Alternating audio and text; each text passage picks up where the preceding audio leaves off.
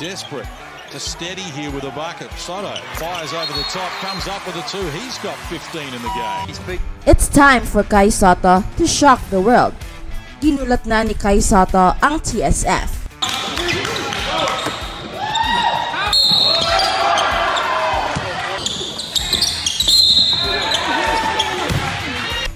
Ginulat na ni Kai Sotto ang NBL. Here's White looking to be aggressive. Ginulat na ni Kai Sotto ang Japan B-League. Kaya panahon nang gugulatin na naman ni Kai Sotto ang mundo sa pamamagitan ng pagpapakitang gilas sa gaganaping NBA Summer League and FIBA World Cup. Kai Sotto is a very special player dahil dito sa Pilipinas ay nag-iisa lang si Kai Sotto. And in Philippine settings, considered na si Kai Sotto na isang generational talent. Ikaw ba naman ang isang legit 7'3" giant na napaka-skilled pa sa larong basketball at nag-iisa lang sa Pilipinas? Kaya siguradong lahat ng mga Pinoy ay gugulatin mo talaga. At hindi lang ang mga Pinoy. Ginulat rin ni Kai Sotto ang buong mundo. Just with the thought na merong isang homegrown Pinoy na legit 7'3" who plays high-level basketball is more than enough reason to shock everybody na nakakakita kay Kai Sotto, especially knowing na galing siya sa Pilipinas, a country that is known to have small people.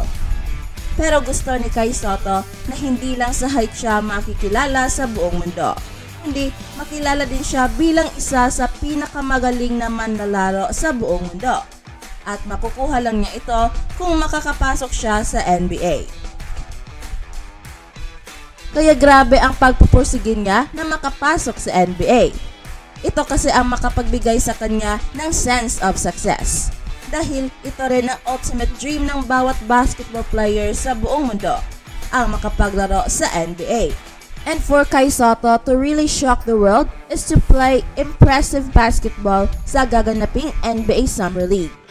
Pero bago yan, ay kailangan rin kumbinsihin ni Kai Sotto ang mga NBA teams na karapat-dapat siya na makapaglaro sa NBA Summer League, where only the best of the best are allowed to play. Kailangan talagang gugulatin ni Kai Sotto ang mundo sa NBA Summer League to convince the NBA teams na karapat-dapat siya ng isang sure roster spot. Sa isang NBA team pagdating ng regular season at hindi lang sa Summer League. Mas magiging maganda sana kung makakalaro rin si Kai Sotto sa FIBA World Cup. Dahil dito makikita how he will fare versus top international players na siya rin isang paraan upang gugulatin ni Kai Sotto ang mundo. And in the process, magiging ticket niya na makapasok sa NBA. Napakarami na kasing sa mga international games na kung saan na-discover ang magagandang laro kaya nabibigyan ng break sa NBA dahil sa kanilang mga impressive performance sa kanilang respective countries.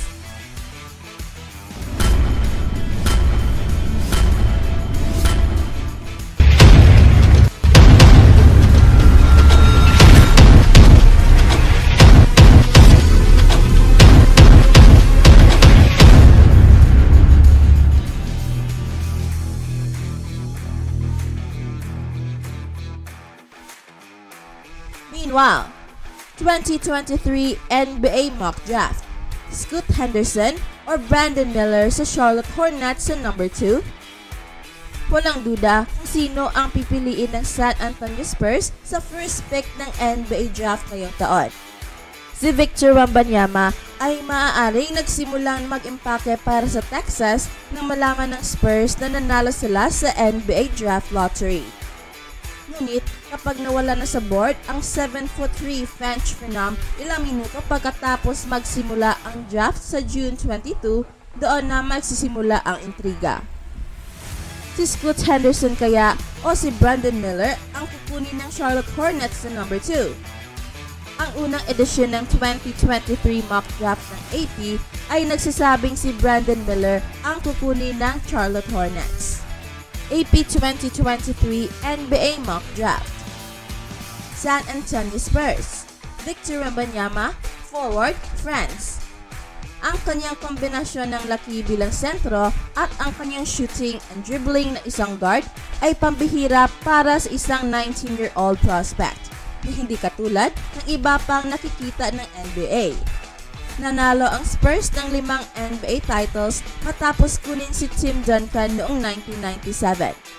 Ang last time na nakakuha sila ng number 1 pick at nangangarap ng katulad na epekto mula kay Victor Wembanyama. Charlotte Hornets, Brandon Miller, forward, Alabama. Sa 6'9", si Brandon Miller ay may size, versatility, and 3-point stroke upang gawin siyang perfectong player para sa modernong laro ng NBA. Ang SEC Player of the Year and Tournament MVP bilang freshman, si Brandon Miller ay mukhang angkop na makipaglaro kay LaMelo Ball. Kahit na ang Charlotte Hornets na naglaro nang wala si Miles Bridges noong nakaraang season pagkatapos ng pag-aresto dahil sa domestic violence incident against the mother of his children. Portland Trail Blazers, Scoot Henderson, guard, G-League Ignite. Ang kanyang athleticism at kakayahan na gawin ang lahat bilang isang guard ay maaaring magdala kay Scoot Henderson bilang number 1 pick in many years. Sa pagkakataong ito, maaari siya ay maging bahagi ng isang trade kung magpasya ang Trailblazers na mas gusto nilang makakuha ng higit pang veteranong tulong para kay Damian Lillard. Or perhaps, Damian Lillard's replacement if they instead decide to build around youth. Houston Rockets, Amen Thompson, guard, overtime elite. Sa 6'7" na si Amen Thompson ay may malaking size para sa isang guard at ang 20-year-old ay nagpakita ng step up. Siya may average na 17.2 points, 9.2 assists, and 7.2 rebounds sa playoffs upang pangunahan ang City Reapers sa kampyonato last season. Ang Rockets matapos idagdag sina Jalen Green at Jabari Smith Jr. sa huling dalawang draft ay nakaposisyon to get another good one. Detroit Pistons, Cam Whitmore, forward, Villanova.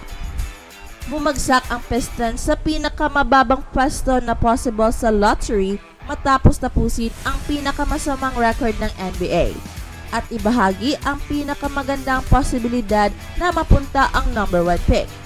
Ngunit ang pagkuha kay Cam Whitmore, isang versatile wing with strong build upang idagdag sa mga young players tulad din na Kate Cunningham and Jaden Ivey ay makakatulong sa koponan.